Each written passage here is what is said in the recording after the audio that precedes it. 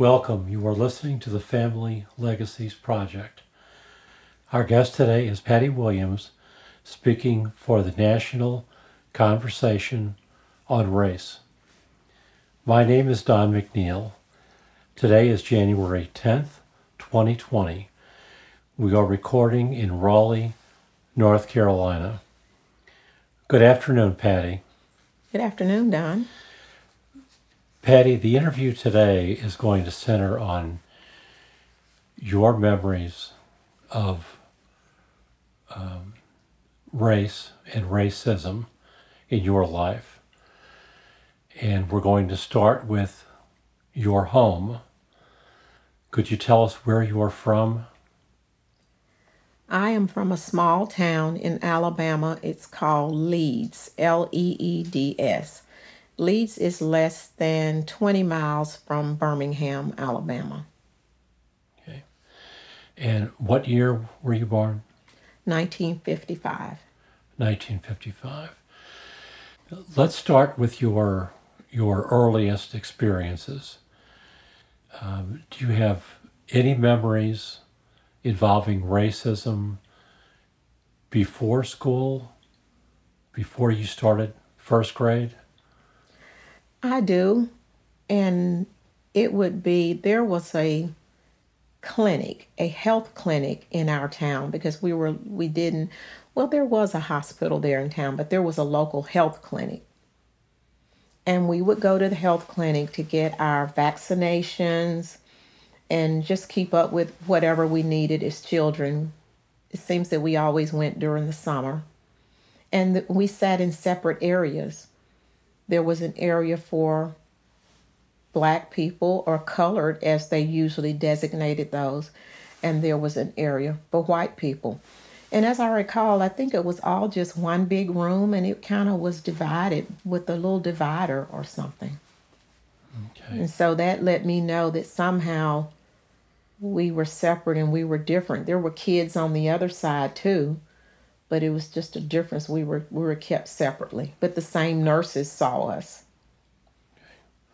So even though nothing was said, it was understood that you were separated by race.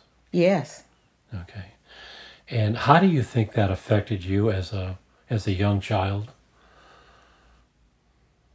Well, I think as a young child, you don't really understand why, but you do wonder, why are we separate? You know, for me, it's we're all people. Those are kids.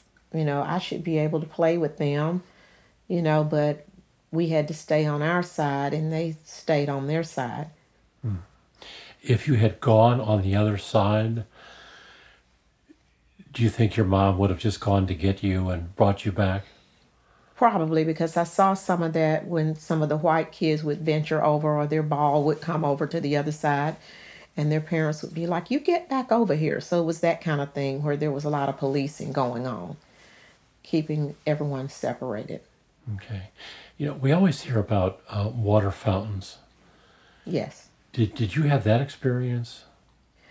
I don't recall really seeing a water fountain with that, but there was a local optometrist in our town, and pretty early in life, I wear contacts now, so I needed glasses. And I do remember, it seems like it was around the 6th grade, and this was probably 1960. This was probably the early 60s, and we went to the eye doctor. There was a separate entrance, and it had the word colored up over it. We went in the same office, but we went in a side door. So I still remember that. Okay. That idea that you were always separated. Yes. By race. Okay. Let's start your school experience. Mm-hmm. How did the segregated era affect your schooling? It would be kind of hard for me to say that, but I do know that once I started going to predominantly white schools under a plan that Alabama had called the Freedom of Choice, when I was a very good student in my segregated school, But when I got to that school, I noticed that I felt like some of the students read more fluently than I did, or they wrote more fluently than I did and used better language. So I started to study a little bit harder because I did see that I was behind somewhat, or that they read bigger books. There were just things that I noticed, and it wasn't because I couldn't do it. It was because I'd never been challenged to do it. So through hard work, you were able to catch up? Yes, Okay. It's probably safe to say that not everyone did, though. I would say they probably didn't. Yeah. I'm just going to ask you to share stories of any time that racism intersected your life. Just share any stories that you feel like sharing.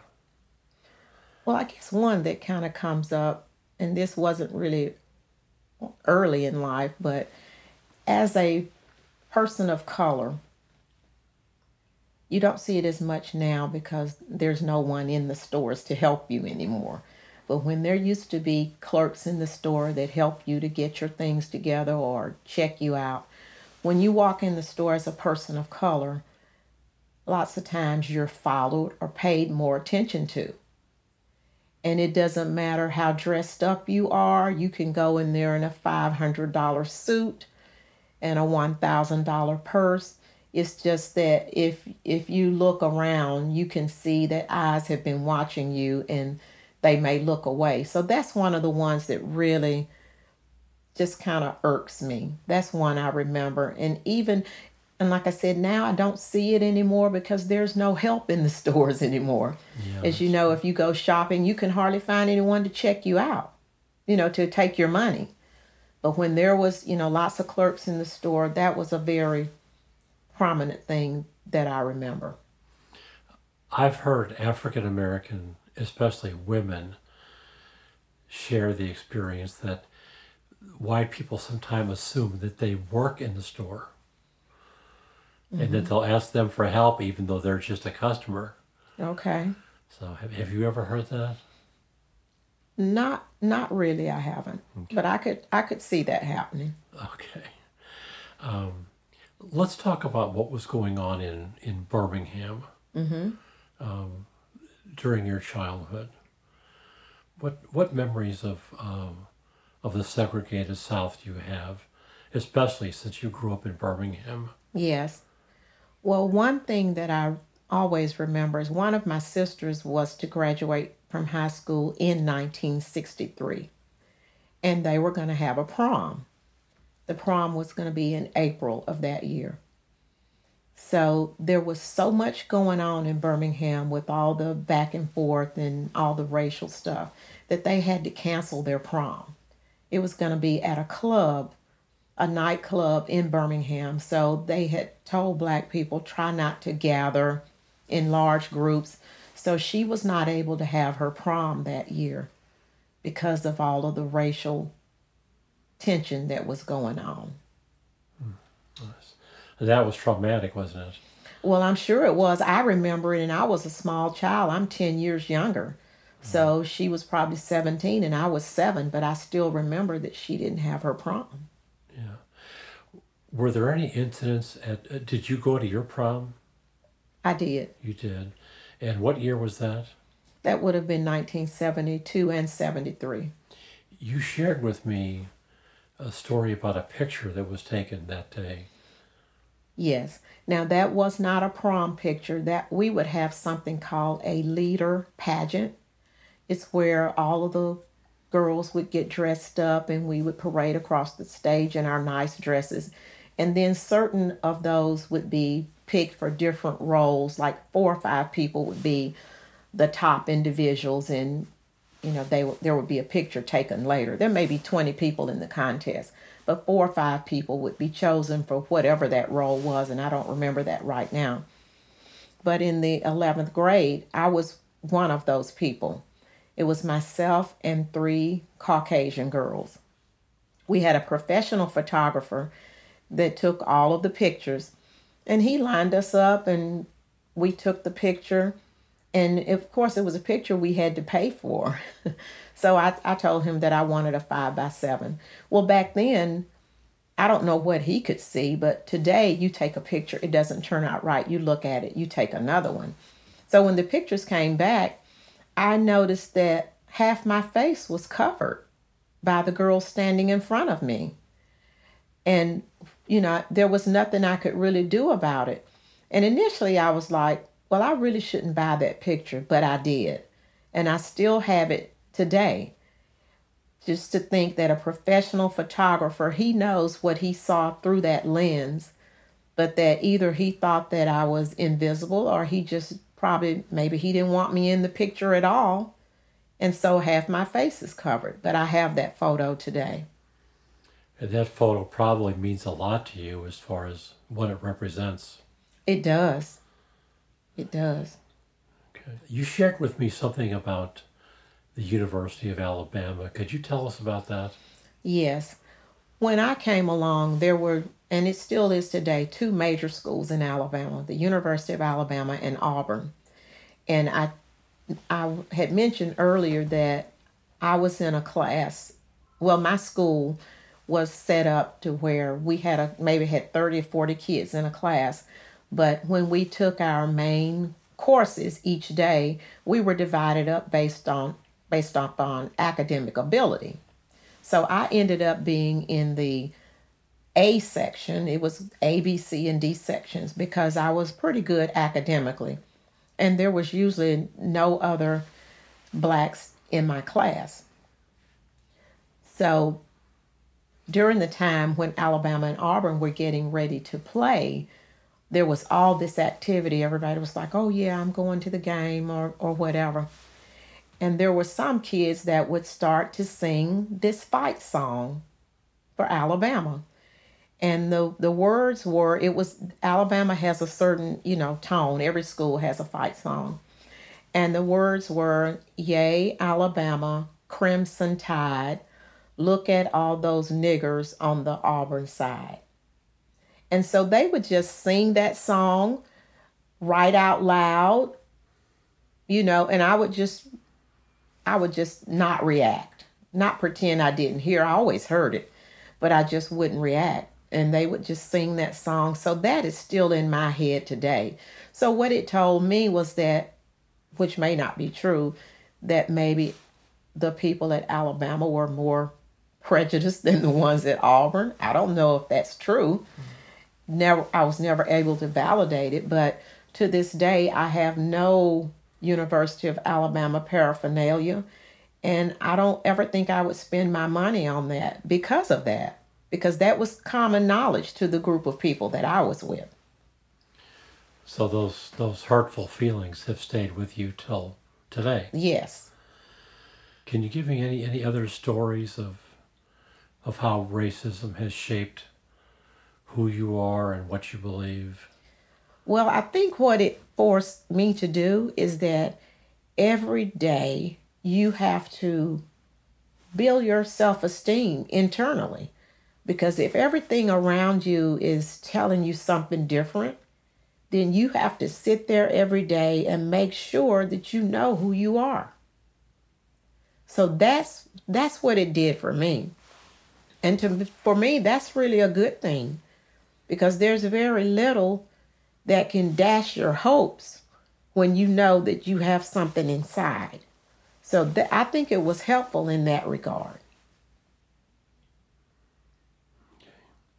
Patti, could you tell me about your ongoing efforts to educate other people about race and race issues? Could you tell us about the national conversation on race? Yes. I met Don McNeil earlier this year, and we started to talk about some racial issues, and I saw that we have some common interests about making sure that whatever we can do to make things better will happen. So I want to be part of that conversation because I have a strong history in negative racial issues, but I think I've done okay with being able to pull through that And I'd like to transfer some of that to other individuals who may not be able to do that as well. So if it means that I can sit and tell my story and let them know, yes, this is a fact, this is how it is, but it still doesn't mean that you can't be the best you that you can be. Now, I've always, all of my friends and people that I talk to privately, they know that I know a lot about racism. I advise them on different issues because I've been into so many different arenas. I've been in corporate America, I've been in healthcare. So I've seen racial things along all of those lines, all of the unspoken things, the innuendos, and I'm very observant. I pick up on all of that. So I've tried to transfer that knowledge as much as I could along the way, and I've been doing it in a private kind of way. So if with me doing this national conversation on race, I can do it in a more public way, and maybe it can reach and help more people. Okay. Why do we need a national conversation on race? Because there is none. If there is one, it is superficial. It is not real. It's just, oh yeah, such and such and such. Everybody wants to stay on the surface. But I think when you dig a little deeper and you tell what the real foundation is and how it can really be hurtful or helpful or whatever it's going to be, I think it makes a difference. So I think we need to get below the surface and not be afraid to do that. And I think you shared with me that one of the goals is to not shame people for what they believe, as long as they're willing to share it in a respectful way and think about changing.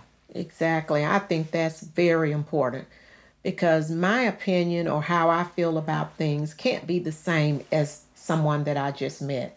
They don't have my history. They haven't been where I've been. They have not done what I've done or experienced what I've experienced. So that I can't expect them to feel the same way about any issue around race, the same way that I feel. But I would like to know their opinion. I would like to know it uncut so that I get to understand them better. Mm-hmm. I'd like for them to listen to me in the same way. So I would not like for anyone to be shamed or blamed for what their feelings are. I think the real key is for us to find out, why do you feel that way? And are you open to change? And, or do you want it to be better? Or are you happy with feeling that negative toward another race? So can we change that? But if we can't bring it out, then we don't know what we have to work on. Okay. Well, you were born and raised in Birmingham, Alabama. Mm-hmm. So you were brought up in ground zero. Yes. For our civil rights movement. That's right. So you have opinions and history and stories that are very valuable for the rest of us to hear. Patti, is there anything else you'd like to share about how racism has affected you? Well, I would just like to summarize that even though it can be very brutal and hurtful, is that we learn how to turn that into something better. And however we need to do that, is it sharing, is it being a better person, or entering a conversation on race, just whatever we can do to turn that into a positive, because I've always believed that if something is really, really, really bad or negative, then it has the potential to be really, really, really good and positive. It just takes more work to get it there. Okay. Is there anything else you'd like to add? Not right now. Okay. This has been the Family Legacies Project, and Patti Williams and Don McNeil are the co-founders of the National Conversation on Race. January 10th, 2020. Thank you for listening. Goodbye.